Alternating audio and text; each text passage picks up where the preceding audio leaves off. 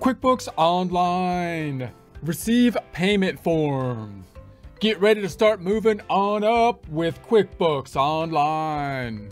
We're going to be using the free QuickBooks Online test drive, searching in our search engine for QuickBooks Online test drive, selecting the item that has the intuit.com in the URL. Support accounting instruction by clicking the link below, giving you a free month membership to all of the content on our website, broken out by category, further broken out by course. Each course then organized in a logical, reasonable fashion, making it much more easy to find what you need than can be done on a YouTube page. We also include added resources such as Excel practice problems, PDF files, and more, like QuickBooks backup files when applicable. So once again, click the link below for a free month membership to our website and all the content on it.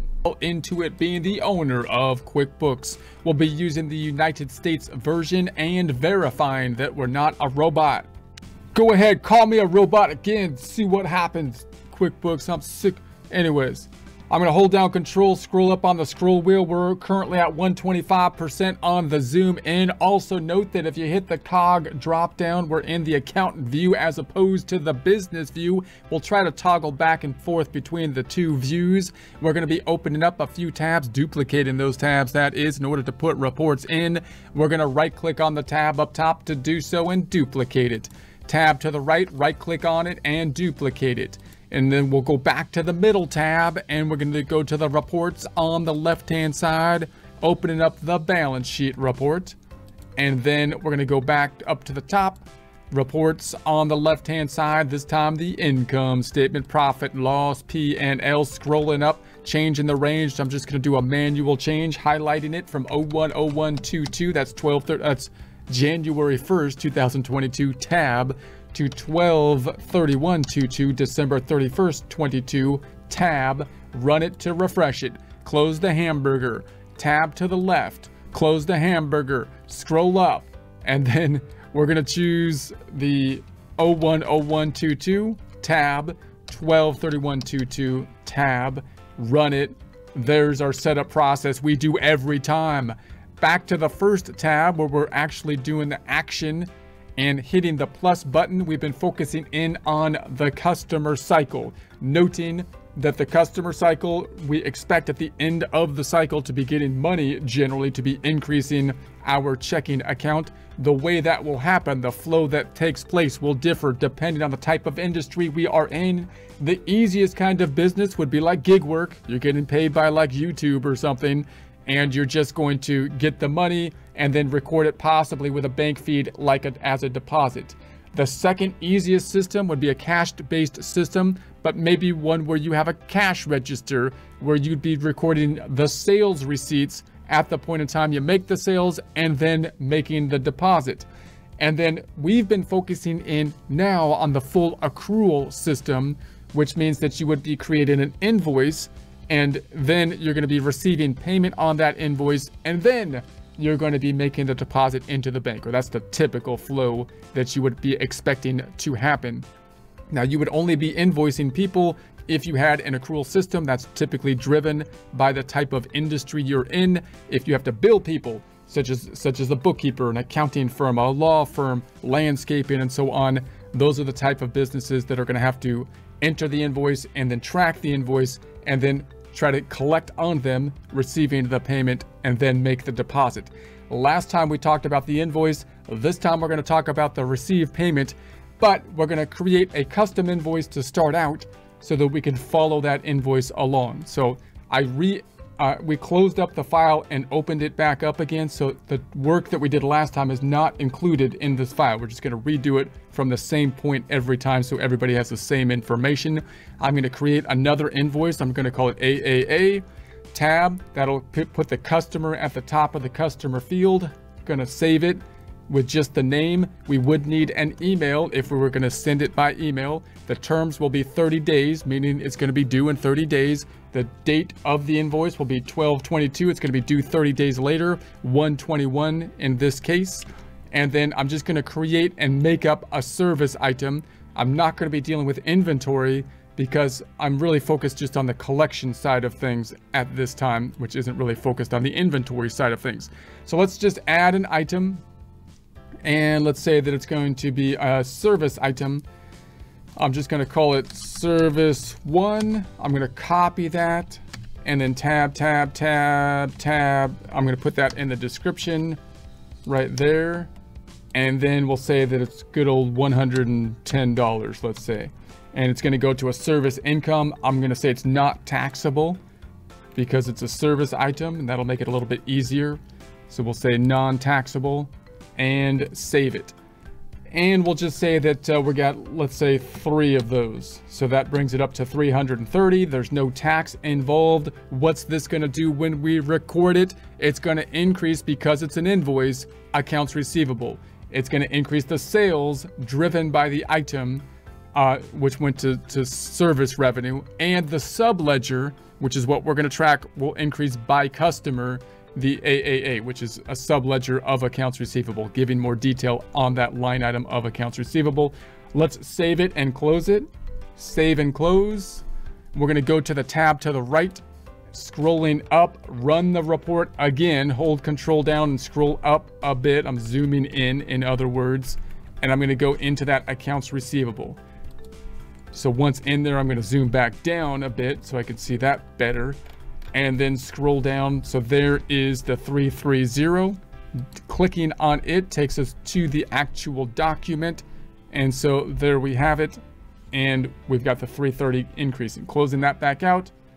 Scrolling up to the top, back to the balance sheet. The other side is on the income statement.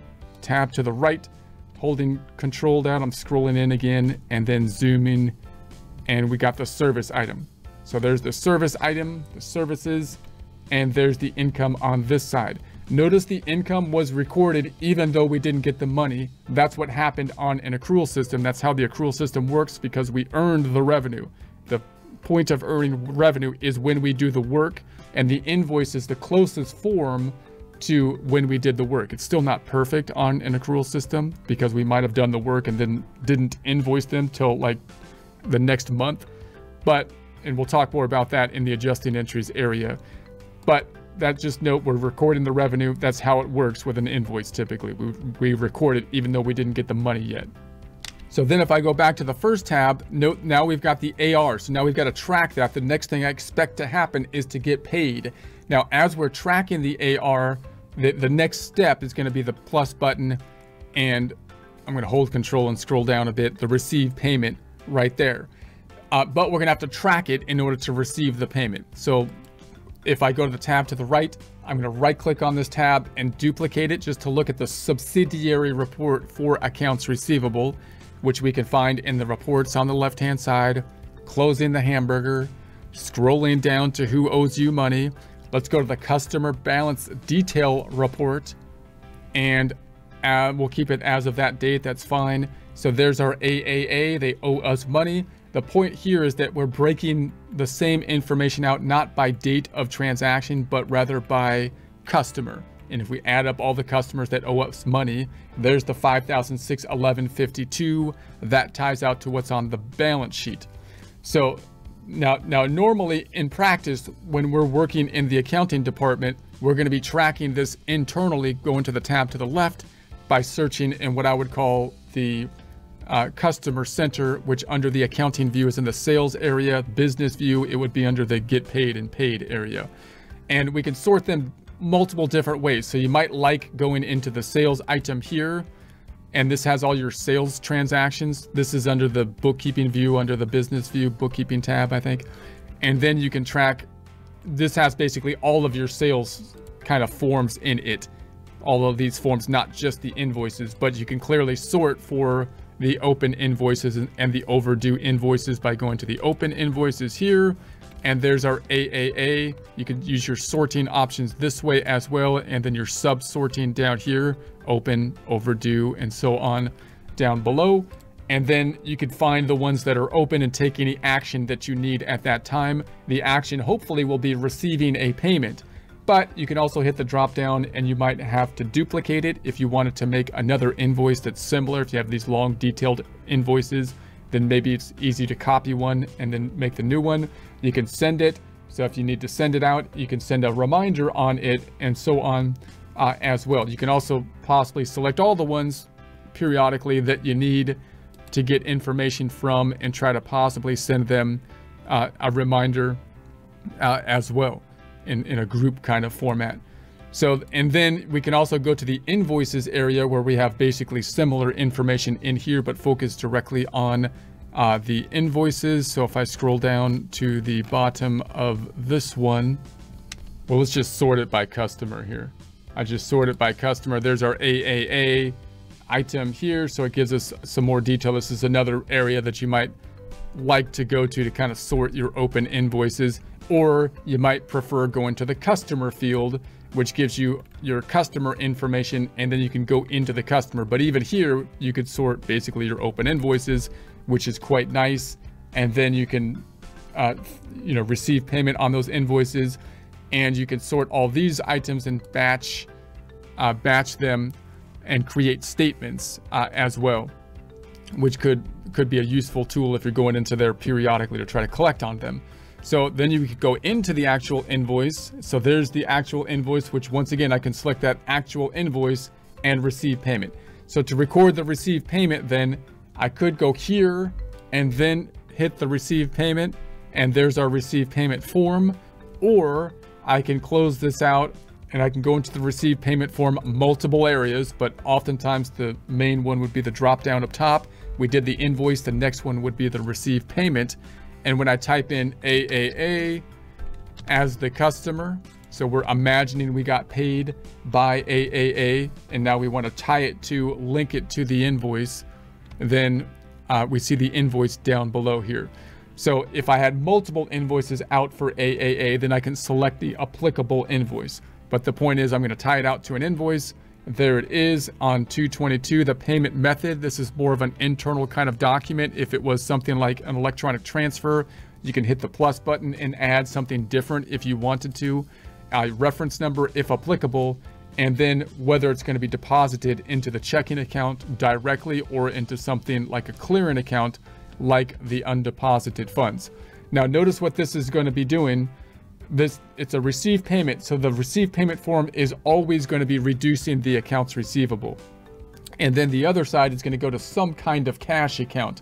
It could either go directly into the checking account, or we might want to put it into a clearing account so that we can then put it into the checking account in the same grouping that we expect it to appear on the bank statement.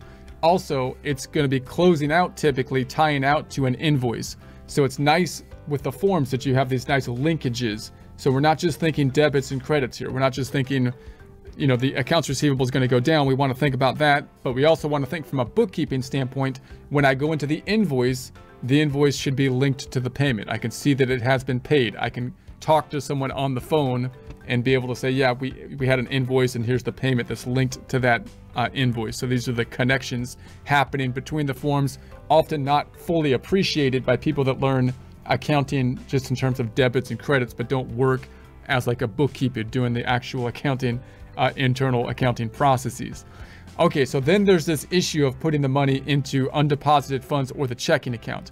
Now, if you got paid by an electronic transfer or you got paid by a check, then you might be able to put this directly into the checking account here, because that's going to be the same format, meaning you expect the bank to be hit with the 330, the same amount, which will allow you to tie out the checking account to this amount here for the received payment.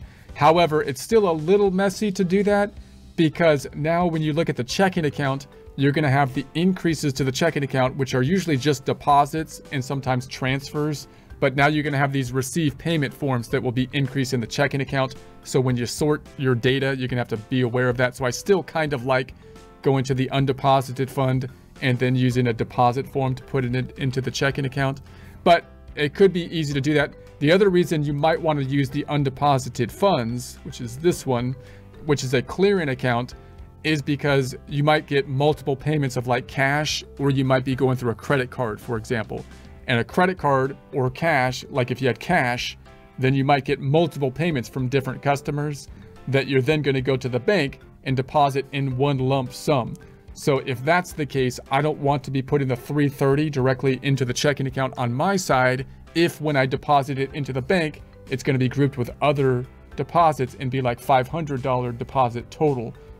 What I want to do instead is go into undeposited funds and then group them together, deposit them into the checking account in the same format they'll appear on the bank statement or through the bank feeds so that we can reconcile. So I typically still use the undeposited funds by default, so we will do that. We're going to say save it and close it. Let's check it out. And if I go to the balance sheet, second tab, let's go ahead and run that report again. And so now we've got this undeposited funds. Now, the other thing that it's a little bit annoying on the undeposited funds is that you would think they would be up here in the cash account. So there's some differences in reporting from like a bookkeeping standpoint to external reporting for like a company reporting to their shareholders or something like that. And so you would think up here, you wouldn't call this bank accounts normally for external reporting. You would call it cash. And then all of your cash type of accounts, cash and cash equivalents, would be up here. But from a bookkeeping standpoint, we have to keep the checking accounts different than other accounts because the checking accounts have those special characteristics of being able to connect to the bank. So in other words, you would think that the undeposited funds would be up here in the cash area instead of down here in other current assets. But from a functionality standpoint, the undeposited funds is not a checking account. So it actually functions more like an other current asset. So it's down here. But it's just a clearing account. It should just go up and then back down to zero after you make the deposit. So you gotta be okay with that. You know, if you're tying out to cash on on your statement of cash flows, you gotta include the undeposited funds as part of cash, even though it's down here. Okay, so I'm gonna go into the undeposited funds, hold down Control, and so there's the payment. So if I go into that, that'll drill down onto the actual form. So that looks good. Closing that out, scrolling up back to our account undeposited, and the other side went to the accounts receivable. So if I go into the AR and I hold Control and scroll down, we're gonna say there's the received payment. So notice what happens in here. We're gonna have the invoices increasing and the payments decreasing. That's what happens with accounts receivable. That's the only types of forms that you expect to basically see in here. So let's go back on over. So that is that. And if I go back to the first tab and open up my reports, I can go into the sales area and I can go to my sales transactions and I can sort my invoices. My invoices, let's go for the open invoices. It's no longer an open invoice, right? So you got the open invoices are no longer there, and recently paid. So you've got the recently paid, they're the recently paid items. I can also find that, so it's under this item here. And if I go into that, it gives me a summary. So it says we've been paid, but not yet deposited. If I want to edit the item, I can go into the item here, and there's the actual item. Notice it says paid up top, and it's got this nice link to the actual payment. Again, those links are quite nice from a bookkeeping perspective because that's usually what you're concerned with, whether or not you've got paid on it or not. But we also want to keep in mind from the bookkeeping perspective that all this information here is really like a subledger. So if I go to the tab to the right and I look at it from the subledger report, breaking out the receivables by who owes us the money, we can see AAA is gone because we got paid by them. The total down here for this report, 528152, still ties out to the balance sheet over here, 528152. From an internal perspective, we're usually dealing directly with the clients and just trying to get paid by them, so we're tracking this information internally.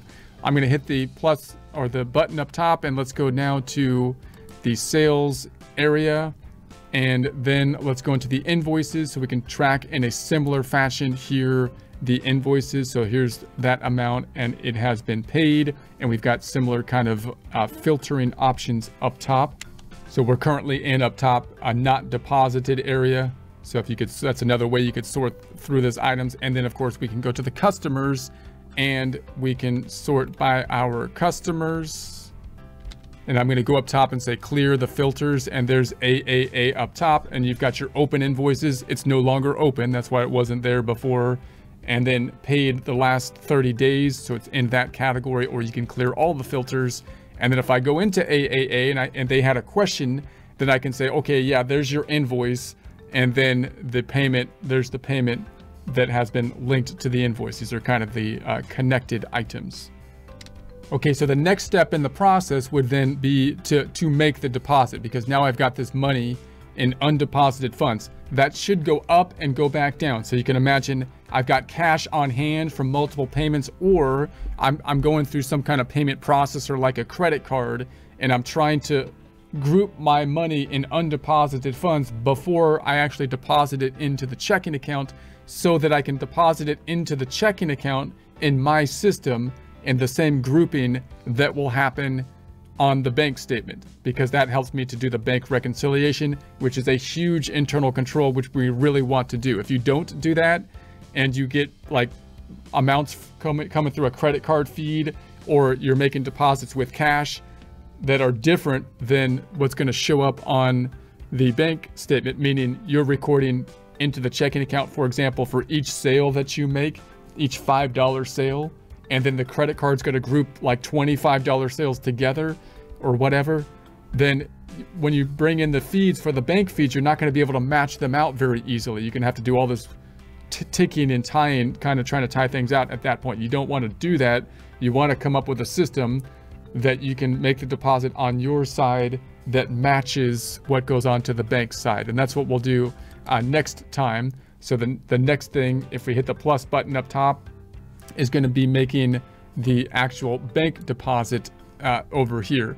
And as we make the bank deposit, this first section shows those things that are in basically the undeposited funds. So you can see here, this ties out to the undeposited funds. So now you can pick the ones that you deposited together to try to come up to the same grouping of the lump sum deposit you put into the system. So we'll talk more about that in a future presentation. Let's just go back here to the cog dropdown, and let's look at the business view just to locate these same areas we've been talking about under the business view.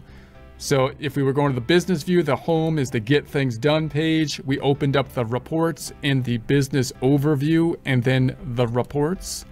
And then we've been working mainly in the get paid and pay center, which I would call the sales center or the revenue center, but they've got the revenue and vendor centers together.